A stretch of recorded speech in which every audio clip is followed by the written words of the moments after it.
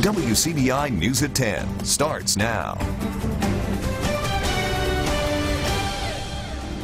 Thank you for joining us tonight. I'm Cash Matlock. 4 people were injured in a shooting last night at the Depot in Philadelphia. Investigators say Philadelphia police officers were dispatched to a shots fired call Saturday around 10 o'clock at the Family Fun Center. The victims were transported to the hospital by personal vehicles. 3 of the 4 were ultimately airlifted to UMC for further medical treatment. The victims range in age from 18 to 45. Their conditions are unknown at this time.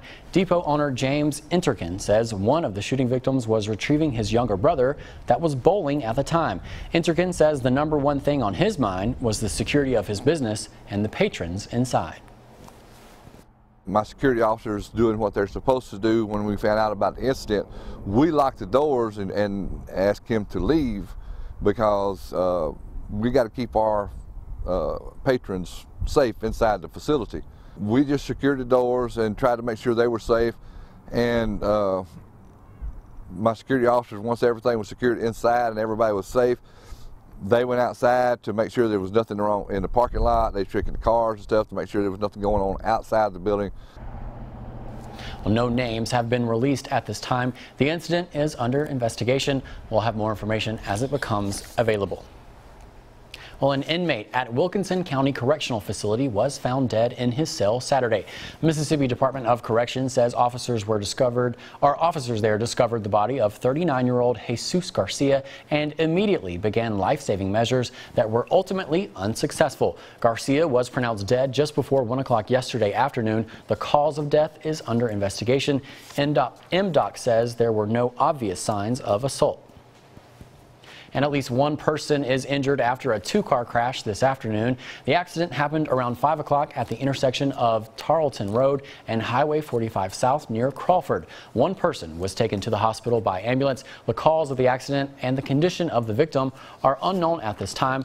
We're going to have more information on that as it becomes available.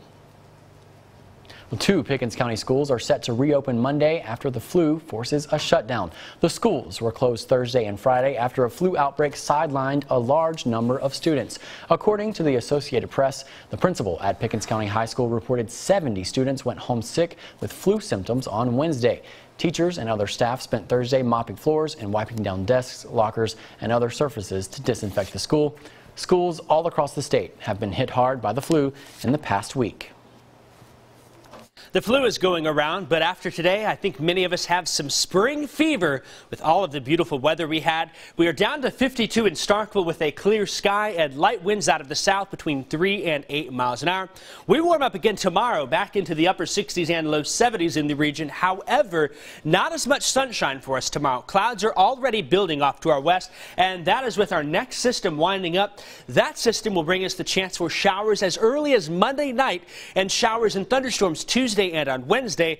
There is the chance that some of this could be on the strong side here as we move forth. We'll be sure and talk all about that coming up. In addition, once we get through these severe storms here with gusty winds and heavy rain, we do need to watch the storm track and intensity for details, but cooler weather is back on the way. We'll tell you all about that coming up in just a bit.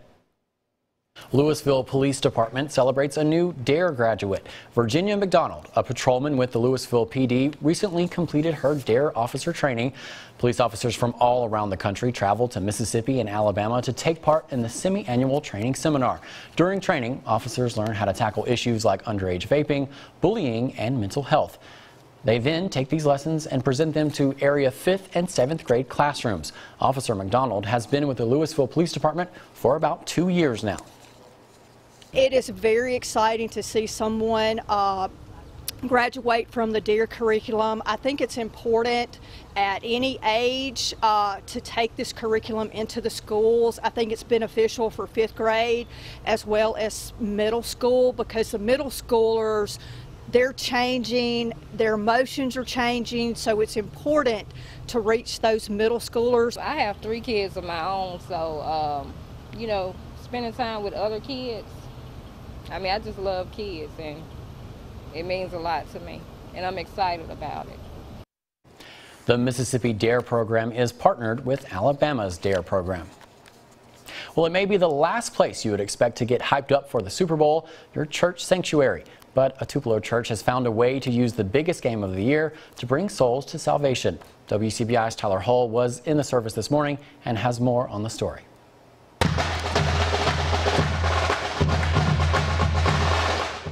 Mixing faith, football, and fun, Cornerstone Baptist Church in Tupelo scored a win with parishioners with this special celebration of the Super Bowl. Today is Football Sunday, as we all know, and this is a place where we can connect our fun and faith together for the big game. And the atmosphere in the sanctuary was just as exciting and electric as Hard Rock Stadium in Miami.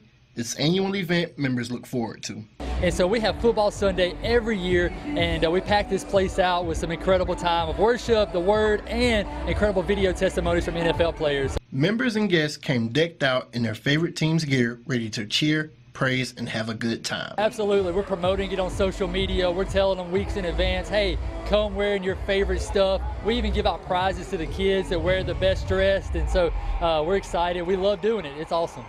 And the church even has something special planned to give the crowd a boost of energy. So Super Sunday, we have cheerleaders come in. It's just so high energy. We have a drum line come in. Tyler Hull, WCBI News. Well, this is the 4th year the church has held its Football Sunday service. TVs, tablets, computers, and cell phones, all these screens can be harmful to your eyes, but there may be an easy solution. Mom to Mom is next. p.m. with Cash Matlock. Welcome back, everyone. Between TVs, cell phones, tablets, and computers, a large portion of our day is spent looking at a screen, and that can take a toll on your eyes. This week on Mom to Mom, they've got a solution that could stop this issue without cutting down any of your screen time. Take a look. Today on Mom to Mom, we're going to show you how these can make a big difference in your child's health. Blue light blockers are all the rage right now, and I've got Dr. Miller here to tell us all about these and if they really work. So, Dr. Miller, what are these? Like, what is blue light blocker lenses? Yeah, so blue light is a spectrum of light very similar to that given off by the sun. So if you think about it, our bodies are designed to function with the rhythm of the sun. So it's called our circadian rhythm. And when you start to mess with your circadian rhythm, it can affect things like the way you pay attention, how rested you feel. Long-term effects of being exposed to blue light can even cause things like weight gain, depression, increase of risk things like blood pressure issues, and even cancer. So just by wearing blue light blocking glasses, it's going to not only give your kid the energy they need, help them sleep better, but can really set them up for long-term benefits. And so do these actually work? They absolutely do, guys. Your kids are being exposed from their phones, from their tablets, from their computers, even the TVs at night. So by wearing these glasses, and you can even have ones that look like mine where you can't even tell they're blue light blockers, but it's going to reduce your risk of things like anxiety, depression. It's even been shown extra exposure to blue light can cause even weight gain and increase your risk of heart disease. Seriously, weight gain? Yeah. Oh my goodness. Yep, so wearing these blue light blockers when you're in front of a screen, it's going to help you sleep better. It's going to be overall just better for their systems in general. So there you go. If you were having any questions about the blue light blockers, this is perfect. Get your kids some, get yourself some. Dr. Miller, thank you so much. As always, moms, check out our Facebook page, and we'll see you on the next Mom to Mom. Well, Super Bowl weekend can be a slow one at the box office. So, did any films break through the football frenzy? David Daniel has the weekend estimates for the top 5 films. What is that? Is that The Gentleman took 5th place in its second weekend out, grossing $6 million. Gretel and Hansel opened at number 4 with $6.1 million, slightly more than it cost to make. Robert Downey Jr. and Doolittle managed to stay in 3rd place, picking up $7.7 million. Colonel Mackenzie is in command of the 2nd. He sent word yesterday morning he was going after the retreating Germans. The award-winning war drama 1917 is at $119 million domestic after a second-place weekend worth $9.7 million. Mike, relax. Mike, bus back! The long-awaited threequel Bad Boys for Life took the top spot for the 3rd straight weekend, making $17.7 million for a domestic total of $148 million. In Hollywood, I'm David Daniel. The weekend's other new wide release, The Rhythm Section, opened way down in 10th place with just $2.8 million, the worst debut ever for a movie opening in more than 3,000 locations. We stay warm for the next few days, but whenever it's warm this time of year, we have to watch the chance for showers and thunderstorms. That's the case for us here moving forth, including the chance for strong storms. We'll talk all about that, plus what happens this upcoming weekend right here after the break. WCBI First Alert AccuWeather Forecast with meteorologist Jacob Dickey. After a beautiful day, we have a clear sky continuing into tonight. Temperatures are down in the 40s and 50s in the region with south winds between 3 and 8 miles an hour. That will continue overnight tonight. Right now, sitting at 48 in Columbus and in Starkville, 53 in Tupelo. West Point is at 51. Tonight, I expect us to drop down into the middle 40s in the region. Another quiet and cool night. We will call it mostly clear, but there may very well be some clouds moving on in after midnight. Some high, thin cirrus clouds. And then tomorrow morning, likely dealing with some cloud cover in the region. Still, though, not bad tonight. A bit warmer than we were last night. 45 in Columbus and in Starkville. 46 in Eupora. Bruce at 48. I've got 47 in Houston.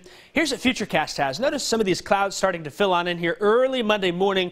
Monday during the daytime really looks mostly cloudy ahead of our next system. There may be some pockets of sunshine out there, but nothing like we saw today.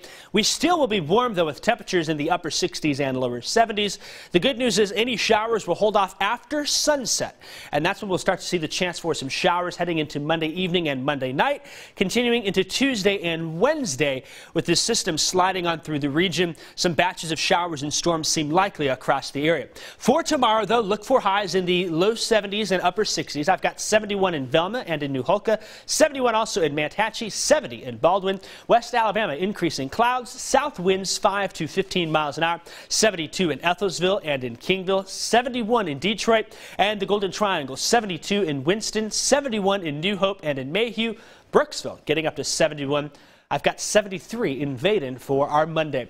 We're watching this system build off to our west here, and as it does so, showers start again Monday evening into Tuesday. The track of it, though, really will affect what happens with us here moving forward. We may get some strong storms Tuesday evening and Tuesday night in the region, and then the chances there for another round somewhere across the Twin States heading into Wednesday afternoon and evening, though the track of this low will very much make the depend on where those storms end up. Here's what the Storm Prediction Center has. Tuesday, a slight risk west of I-55. All of us are in a marginal risk, a level 1 risk, a very low chance. And then Wednesday, we see a level 2 risk for most, if not all, of our WCBI viewing area, though it's a very wide window here. Again, dependent on the track. So we get a few storms here coming in on Tuesday night, then another round Wednesday. Here's what might happen. If that low pressure stays off to our north and west, that would mean severe weather is possible in our region. However, if that low pressure takes a more southerly track here, we'd be on the cooler side of things, keep showers and storms, but the severe weather stays away. This would be a better scenario for us here, but we just can't rule out which one will come. And because of that, we'll continue to advertise a standard level 2 threat with gusty winds and flash flooding the main threats here. Tornado threat looks low. I'm not overly worried. We'll monitor that moving forth as we go over the next 48 hours before things start to arrive in our region. So showers and thunderstorms continue to be expected most of Tuesday and Wednesday, several rounds of them moving on through. By Thursday afternoon, the rain will end. We'll be cooler into the weekend. It's time to honor the ones who excel on the court and in the classroom. Our WCBI Student Athlete of the Month is next in Sports with Courtney. WCBI Sports with Courtney Robb. In any sport, there are players who show up to practice and to games doing their best, giving the game their all. And then there are players who go the extra mile, always in the gym, shooting, leading, and keeping themselves accountable to just be better. Manhatchee guard forward McKinley Montgomery is that dedicated player as well as student. That's why we're recognizing her as our Student Athlete of the Month. Take a look.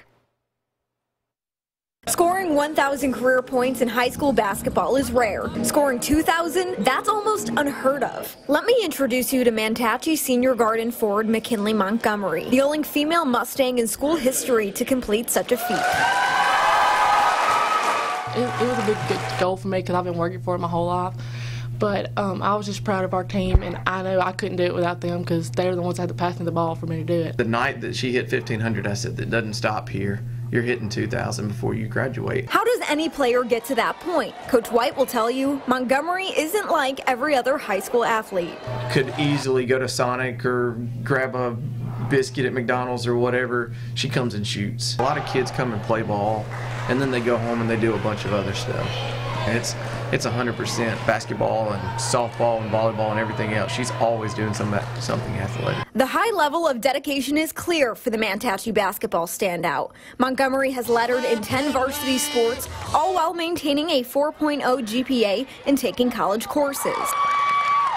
I usually go play my basketball game on Friday night and go home and study, or on Tuesday night and go home and study every night, or even like on bus rides to the game, I have to do my homework sometimes. I don't know what I'd do if I didn't play sports. I wouldn't know what to do. It keeps me busy. It definitely does that. While Montgomery is known for being a well-rounded player, she will be remembered for her leadership and the trust she's built with her team. I would let her do anything she wanted to do in this program because I know it's going to be done right. Like, I would trust her to coach this team if I couldn't coach it. Clearly some very high praise from head coach Kevin White there. Although Montgomery has her 2,000th career point, she said her work's not done. Right now, she's currently focusing on helping Manatee make a deep run in the playoffs. However, the basketball standout saying that her first love is softball, and next year she's set to play on the diamond for the softball team at Itawamba Community College.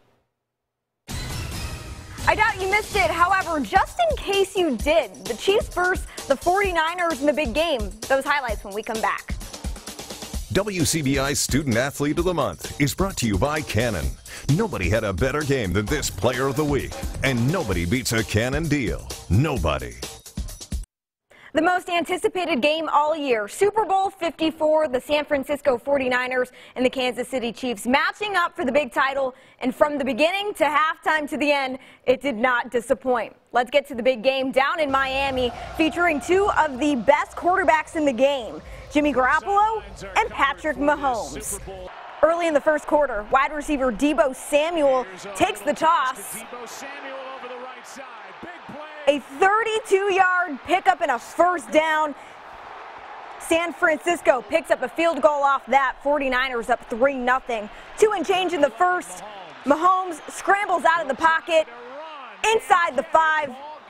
Takes a huge hit. The ball gets knocked out of bounds. San Fran still up 3-0. First, 2 to go.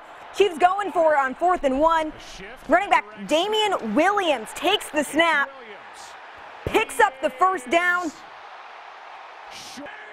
And 2 plays later, Mahomes keeps it, finds the end zone. Mahomes with the 1-yard touchdown in his first Super Bowl. Kansas City on top, 10-3. Second quarter, QB Jimmy Garoppolo finds fullback Kyle Juszczyk, breaks the tackle and finds the end zone. A 15-yard touchdown. It's all tied up at 10, headed into halftime. 5 to go, third quarter, Chiefs on top. Mahomes throws but is picked off by linebacker Fred Warner.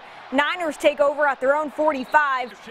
Running back Raheem Mostert finishing it off. The 1-yard carry into the end zone. San Fran up 20-10. Fourth quarter, 7 to go. Mahomes looking. Bombs one. Wide